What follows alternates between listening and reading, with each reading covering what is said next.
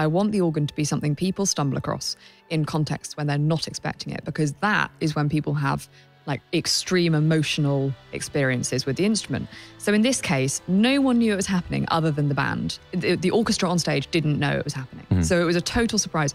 And when it first came in, it was like full organ. Now that organ is so loud that even with the loudest sound system you could, I mean, their tracks were deafening. Even with that, the organ drowns it out. Really? Well, not drowns it out, but like it was matches. a serious contender. And it was the most incredible thing because you saw everyone go, yeah.